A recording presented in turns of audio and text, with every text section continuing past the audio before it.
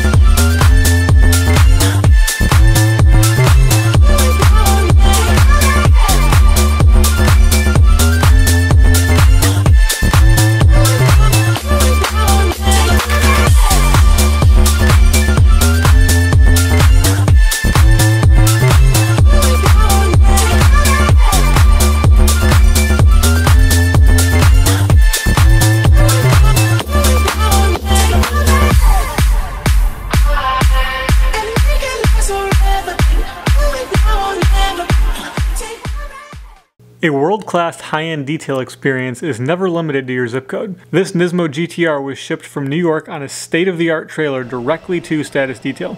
Unlimited Auto has moved nearly all of our out-of-state customer cars and has been terrific to work with. The trailers in their fleet can cost as much as a supercar, and the drivers move exotic cars daily. This particular trailer allows the car to be carefully rolled out without anyone crawling into the car while it's still in the trailer.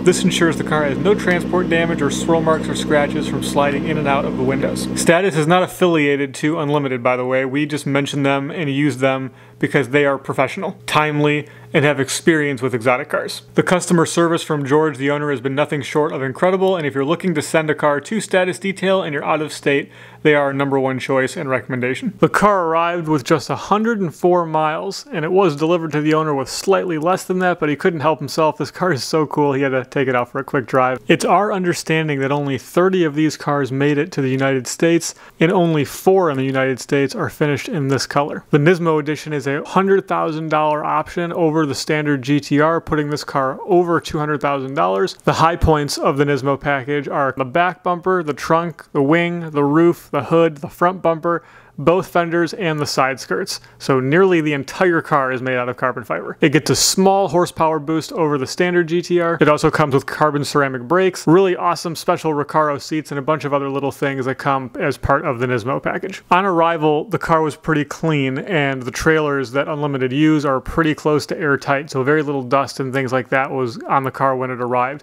So it was actually clean enough for me to walk around the car with a spotlight and check over the paint and see what paint correction needed to be done. It's become rather routine for our customers to take delivery of their cars, and while they're waiting for a week or two to get the car to me, they will actually look the car over with a spotlight like you're seeing in the video and kind of panic and call me and kind of freak out like this.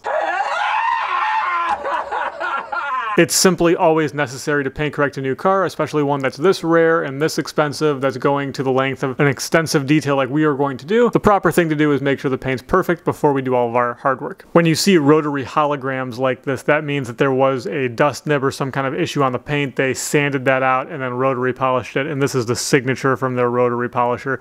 We just need to now refine that to remove it. We see this on a lot of cars, especially on Porsches. The car in general is pretty covered with general swirl marks. These are not severe, they are not difficult to remove, and it's difficult to say how the car ended up with these on them. Based on my conversations with the owner, he never touched the car, so none of these should be from him, and based on my conversations with the owner, the dealership did literally like nothing to the car. I think he even saw it come off the trailer and then basically go into his hands. So this was probably from the manufacturing process. You're seeing that rotary hologram area again here, so it's very likely this was rotary polish, whether it was just for them fixing swirl marks at the factory or they were maybe fixing sanding marks it's all about the same. That piano black is very susceptible to scratching, so it's always pretty obvious we're going to find problems here. PPF is a wonderful thing to put over something like this. Again, at 100 miles, that's pretty unbelievable for swirl marks on a car at 100 miles. This is the worst spot on the entire car. This is a pretty big, bad sanding mark, and it's hidden in this kind of crease and groove. And remember, this is a limited run car. I think they only made 300 of these total for the entire world, which means this is a very different bumper than the normal GTR bumper, which means when they were fixing this at the manufacturing plant, that's a tricky spot to polish. If you're not careful, you can burn the paint, you can burn the clear, and just have some issues. And it's a hard thing to work. If you don't have the right technique and process to remove a sanding mark like that, you can definitely cause a lot of problems. I suspect that, you know, they just kind of gave up on it because they didn't want to make more damage. So they kind of did the bare minimum to refine that, and then just kind of left it alone. They probably had a dust nib, removed it, and left the sanding mark. We do fix this later on in the video. And again, you're seeing more of these weird rotary marks on the back bumper as well. So we're dealing with a combination of kind of sanding and rotary marks throughout the car, and then just the entire thing is covered in kind of general swirl marks. Some of these things are hard to remove. Some of these things are easier to remove. All of it needs to be done very carefully just because the car is so rare, the color is so rare, and all these panels are basically carbon fiber. So you don't want to have to repaint anything. You don't want to burn through clear. There's a lot on the line when you're paint correcting a car like this. I think they did a halfway decent job putting in this piece here, and it wraps in pretty good here, and it wraps in pretty good here, because this is obviously going to get messed up pretty bad. But, you know, I still get puzzled by these OEM manufacturers when they put things in, because this section here is going to be fully ruined, and there's nothing on that. So, like, I still don't understand stuff like that. Same thing here. We have this OEM piece here, which is probably for the normal Nissan GTR, but then the Nismo edition gets this piece down here, which sticks out further towards us and has no film on it. So it's like, thought process there, I don't understand. That makes literally no sense. An interesting thing I noticed is this vent here goes to like an intercooler or some kind of radiator. That's the vent on the left side, passenger side of the car. When we switch over to the driver's side of the car, this one is like a fake hole. It doesn't go anywhere. It's just like a big windsock, apparently. It's a little strange for a car that focuses so heavily on aerodynamics and things like that. Now, Nissan did some really interesting PPF on this car from the factory. Like the entire front fender, like the front-facing part of that lip is all done in paint protection film. They even did a halfway decent job of wrapping it into the fender. Now, part of the problem is that they wrapped it behind this plastic fender liner, so I actually have to slightly undo the screws in the fender liner, heat it, and then pull it and remove it. And you'll see a tab here also on the front fender between the fender and the front bumper. Kind of a weird thing. We think this is to basically help vibration so the panels don't wiggle together and mess the paint up. We can address that later in the video too. And then this piece by the rocker panels is actually tucked underneath slightly into the carbon fiber. So again, removing this is kind of strange because the customer specifically requested that we not remove any panels on the car. He didn't want anything to come off. He didn't even want like trim to come off, which is totally understandable. And again, this car is so rare, and the parts on this car are so rare, and the color is so rare that having to repaint something or redo something or get a part from like Japan would be just a nightmare. So I totally understood his concern, and we were still able to do everything and wrap everything really, really meticulously so it was invisible. But sometimes you have real concerns about, you know, having a car kind of disassembled. The back bumper also had some PPF on it that's also tucked into the fender like edge. And I'm pretty impressed. They did a nice job with that stuff. But obviously we just want to do more coverage that's going to be full body paint protection film. Removing OEM PPF is pretty easy, especially when the cars are so new like this. So we do removals like these small pieces typically for free. You'll see I'm using a heat gun. The heat basically reactivates the glue a little bit and just makes it come off a little easier. In some future videos coming up, you'll actually see me switching over to steam. Steam is a really interesting thing. I'm going to save that for the videos where I use it in. But for anyone trying to DIY this at home, you can use a steamer or a heat gun. Both work. Tools like these are very inexpensive. They're available on Amazon, and they do come in handy if you like to DIY a lot of different things on your car. This car received our level 3 paint correction, which is the highest paint correction level that I currently offer. This really lets us get as close to possible to 100% perfect paint. And this is a big deal because we're about to do full body paint protection film on the car, so we really want to lock in perfect paint, and if there was ever a time to do that, it's going to be right now. So we inspect everything. You can see on screen I'm inspecting the car. I go crazy to make sure everything is perfect on a job like this. You're also going to see a lot of 1, 2, and 3-inch polishing. This is where we spend extra time on this step. A level 2 correction would still have this, but we will spend more time in refinement on the little things that most people will never catch and never notice. Level 3 will also mean we're going to try our best to remove dust nibs and anything that's going to cause imperfections or problems in the paint protection film.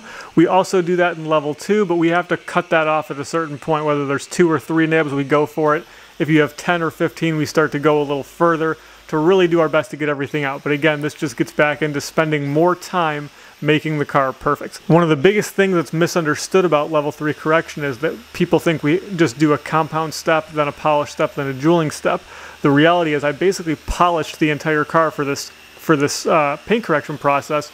We used Reflect and an HEO orange pad, but I do that step multiple times, more than 3 to 4 times per panel, just polishing. I can vary my cut by how I manage dust in my pad. If I can resaturate it with a little bit of spray of water, that can change it. How I do pressure and how I build heat in a panel. There's lots of ways to vary cut.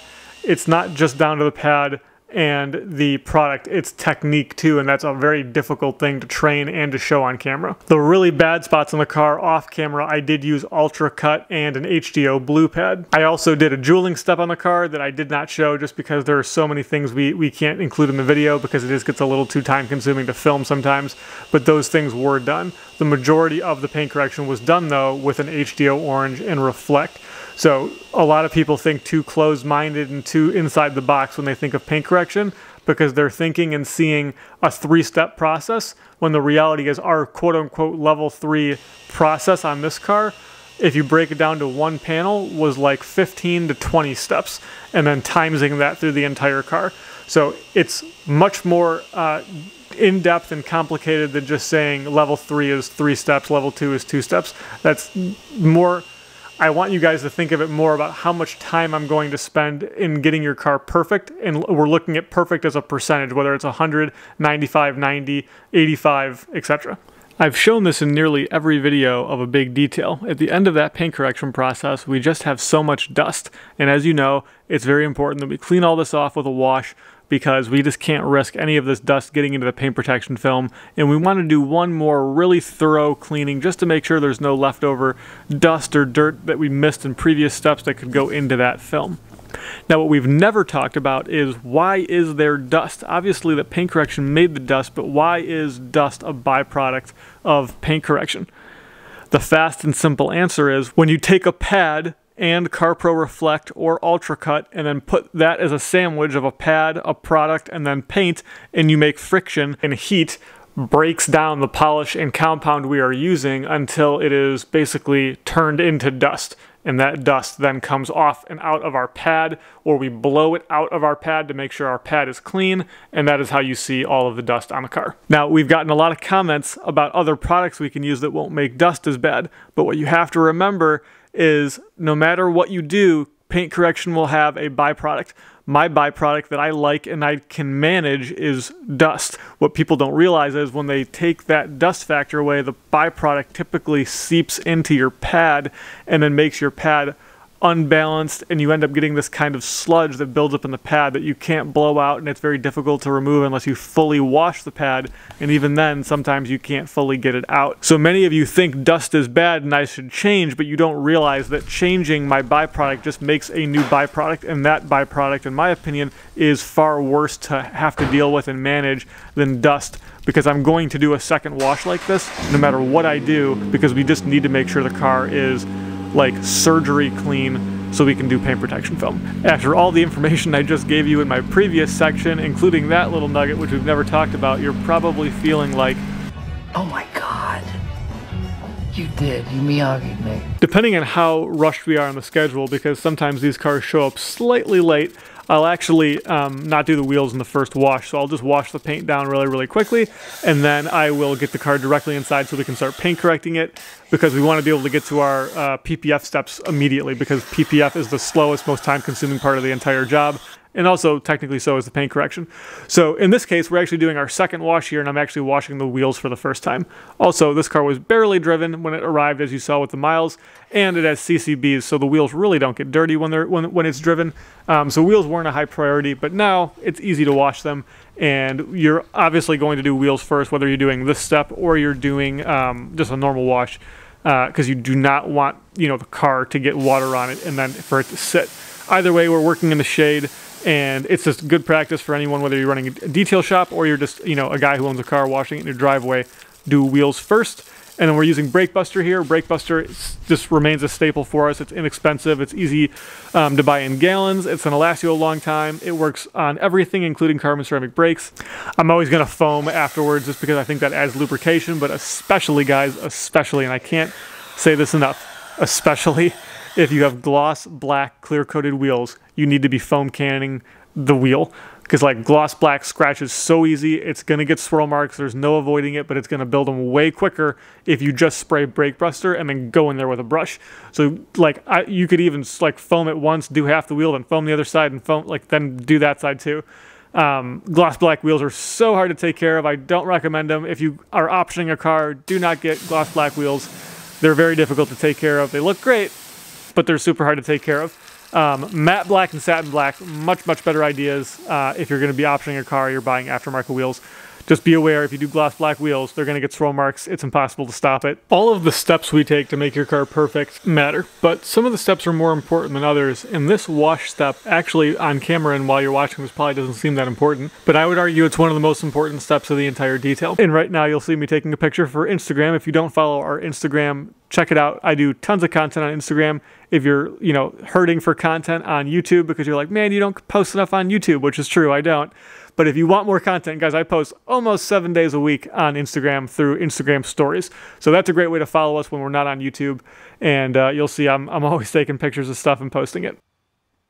If we do the first wash and the decontamination step perfectly, we can do the paint correction step perfectly. We can buy the right film, which is STEK film, the most clear film available on the market. We can put the right ceramic coatings on the car, which are G-Technic coatings. You can have world-class PPF installers like Paul and myself. All of that can come together perfectly to make an amazing, perfect car. But if I screw this wash up, or if I rush this wash and go not meticulously and methodically and rinsing everything and very specifically rinsing out different jams and seams to make sure that absolutely nothing will come out of those when I spray water on it later to put the film on the car, then I will get all kinds of dirt and dust all over the place that's going to go into the film. When you have to get that out of the film, you got to pull it back, and you're going to get adhesive lines in the panels you're working, which, you know, it's possible to get adhesive lines in a car if you do a full body. No one's going to tell you that it's never going to happen, but if it happens every panel because I have to pry dust out of it, that's obviously less than ideal of a situation. So if I don't do this wash perfectly and methodically and really take my time with it, it can lead, for example, to me installing a hood, what I think perfectly, until I notice there's a speck of dust in the center of that hood. Noticing something like that feels a lot like this.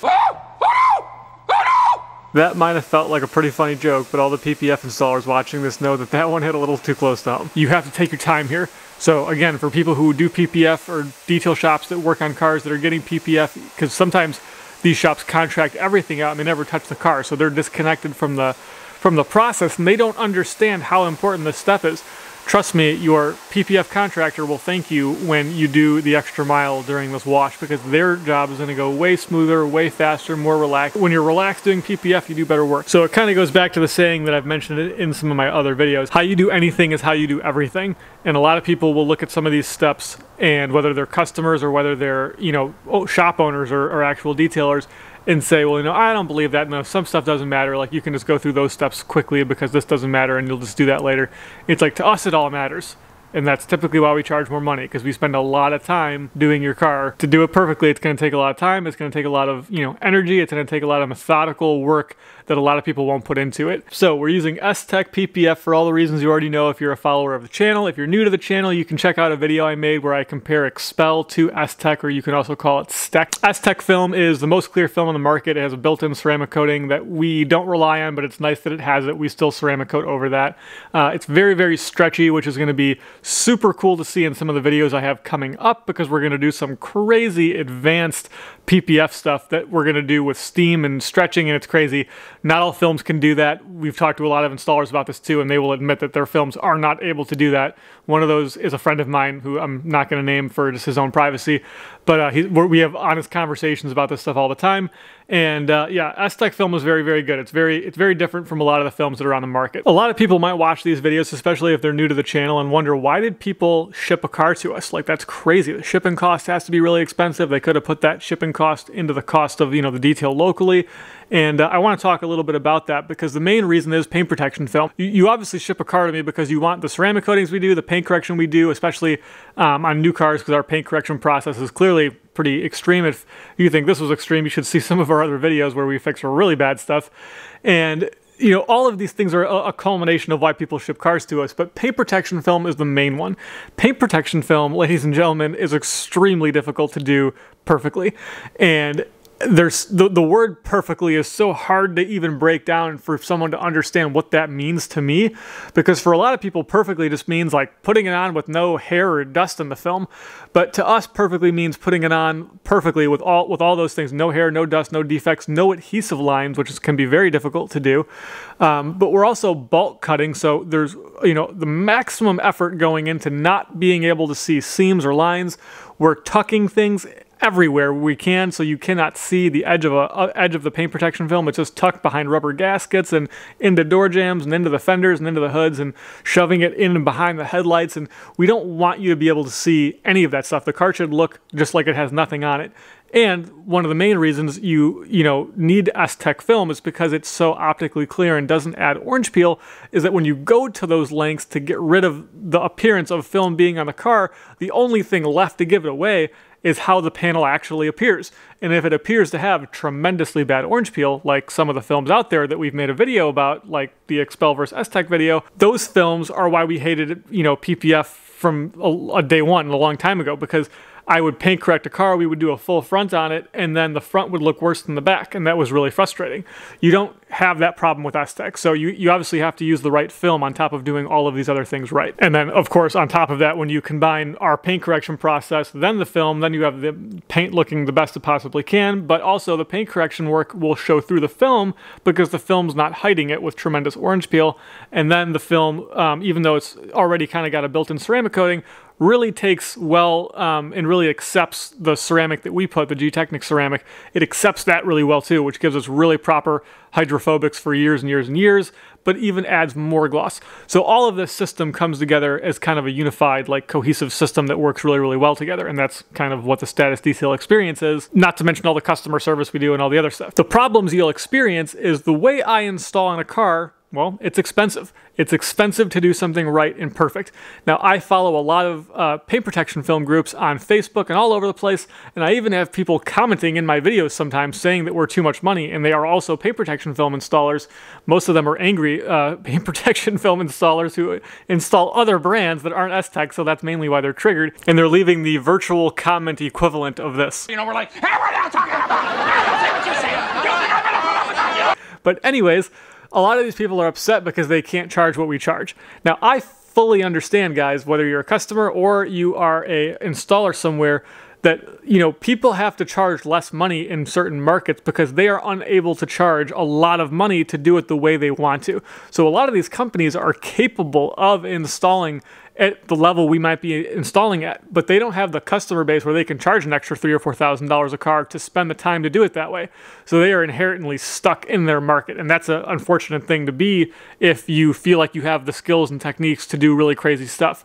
We only operate in this environment. So every car I do to the highest standard, which means we operate on a day-to-day basis at the highest level where we charge this much money, and this is what we do.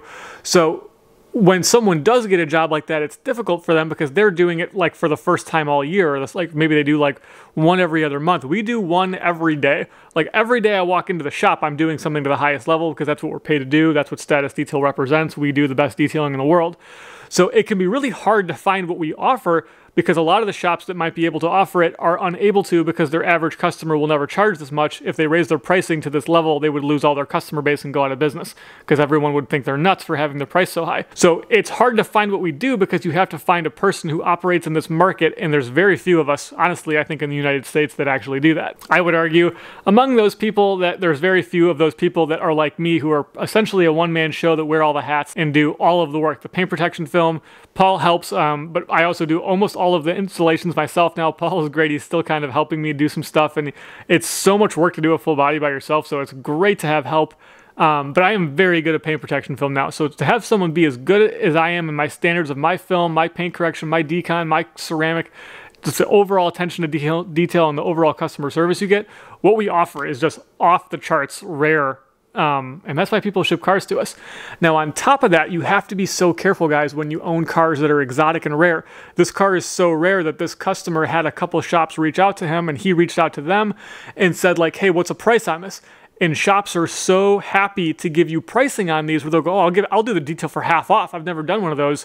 I want to do more work like that. I can't break into that network of cars because we only do these cars, and these customers only pay this much, and that car is like only 2 in America, so I'll do it for half off. Be very cautious of this. This is a scary thing. Like 9 times out of 10, you maybe need to run away from that person. So let's flip the script on that. Customers then come to me and say, well, will you do that? And I say, no, I will charge you more money. I'm going to charge you more money than my normal price for this car, because this car is more difficult to do than like a standard 992, C2S. Like, this is more work. The bumpers alone take like 3 to 4 times that it would take to do a normal 992 front bumper and back bumper. Like, this car is crazy complicated to do. Why would I charge you less for that? Like, you're coming for expertise to have your car done perfect, and you're asking for like a 50% discount. Like, that's crazy. Then you dig in deeper, right? Some of these shops go, oh, well, we'll do the bottom of the car for free. There's carbon fiber on the bottom. We'll do that for free. And then it's like, okay, well, you research that and look into it, and the sections on the bottom that have carbon fiber that they're referring to are right next to the catalytic converter, and will literally either A, catch on fire, or just flat out melt off and smell terrible as it's melting, because it's close to something that's too hot. Film is not designed to be next to something excruciatingly hot like a catalytic converter or a header or a downpipe. So this is when these shops go like into the dire mode of like, oh, well, like we'll do all this stuff for free and we'll give you extra free stuff, but they don't even know what they're offering, to the detriment to the customer, who's going to have to deal with this problem after the fact when his bottom of his car starts melting. So you have to be careful. And in my opinion, it's a red flag if someone says, oh, we'll do it for half off, or we'll do it for 25% off, or I'll do it for full price, but I'll give you this, and this for free on the side. Like, I'll never do that, because we are doing this car perfectly. Our time is worth what it's worth. The detail is worth what it's worth. When a car is more complicated, it needs more time. I will charge for my time. That's what it'll take to do your car.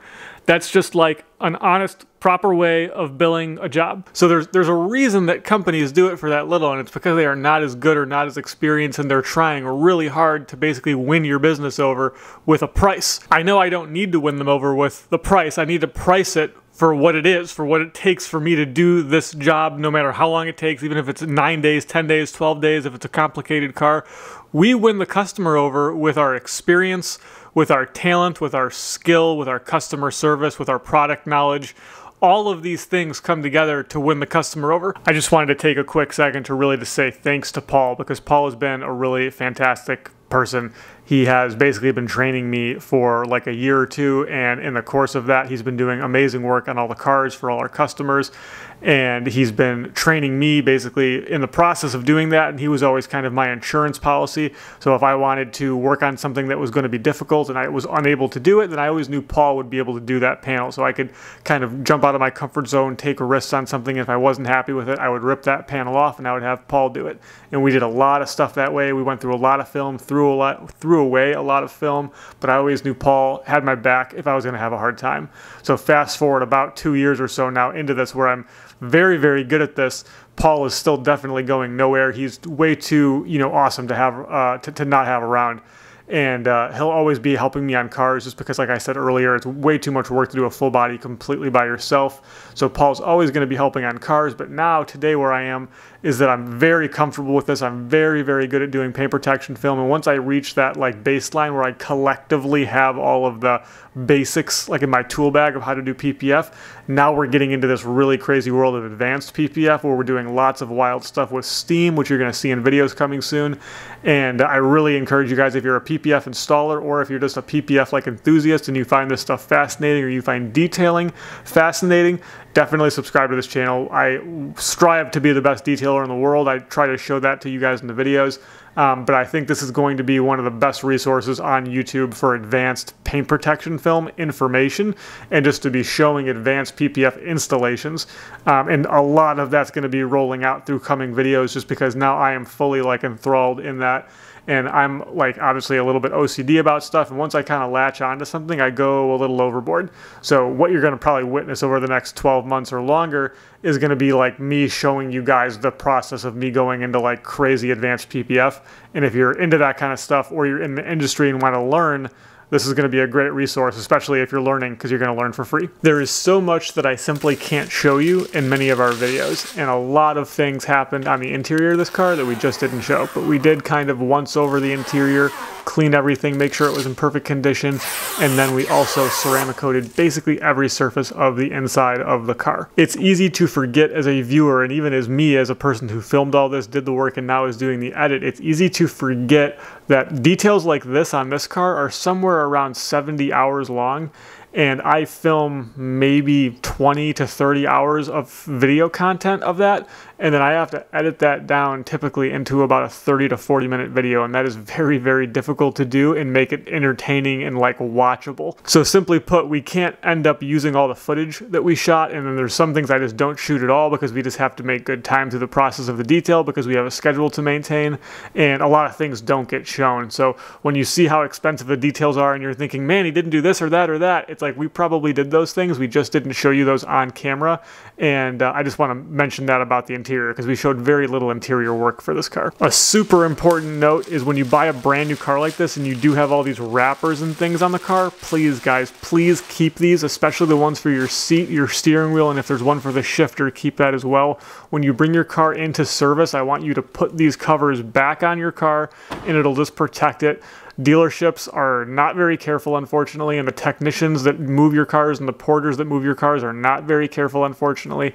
They will have dirty clothes, they will have dirty hands, especially with Alcantara seats that are red like this. They're going to get very dirty very quickly when you go into a service if they're not being careful, and they will virtually do nothing to assist you or help you once that's happened. So you have to be super proactive, and you have to put all of this protective stuff back on the car just to make sure you have, you know, an easy life when you're going into the service department or getting oil changes done or anything like that. Having the opportunity to work on a car like this is incredible, especially when I think all the way back to when I started this business and we didn't work on very special cars all the time, but we had this dream that we were going to build a company that was going to work on the most rare, most exclusive exotic cars in the world and deliver the highest level detailing possible in the world. Back then, I wasn't 100% sure how I was going to reach that destination. I just knew that if I put work in every single day, that we would get there one day. And it's my absolute pleasure to be able to work on a car like this and then be able to film it, edit this, and then be able to share all of that with you guys who are the viewers and the subscribers of the channel. It's even more crazy to think about how good we are today and what we can deliver to you today and what that'll look like in 5 years or in 10 years, because now I'm doing all the more insane advanced stuff and I'm always just pushing. There's never a point in which I am satisfied and I stop working on being better at something. That's why I like to think that this channel will kind of be the pinnacle of detailing. It'll kind of be the place for innovation, because if you continue to push, you'll continue to discover what's next and what's more and what's better. If you made it this far into the video, thank you so much for watching our videos. It's you guys and girls who watch the videos to this point in the video and then want to subscribe. That is why the videos get so many views. That's why we're a 25,000 sub channel that gets, you know, 200,000, 500,000, 800,000 view videos. It's because of awesome viewers like you guys. So if you want more of this stuff, definitely subscribe to the channel. We have lots of cool videos coming. Around 75, maybe even 80% of our customer base is out of state now. So this is an extremely common thing to send your car to us. And I can make that process very, very easy and smooth for you, because I know it can sound scary to ship a car here, but it is incredibly easy, especially when we use unlimited auto. And you will see in the very end here, unlimited auto is loading the car back up, because when we were finished, of course, the car had to go back to the owner. That's going to wrap this video up, guys. Thank you so much for watching. I'll see you in another video real soon.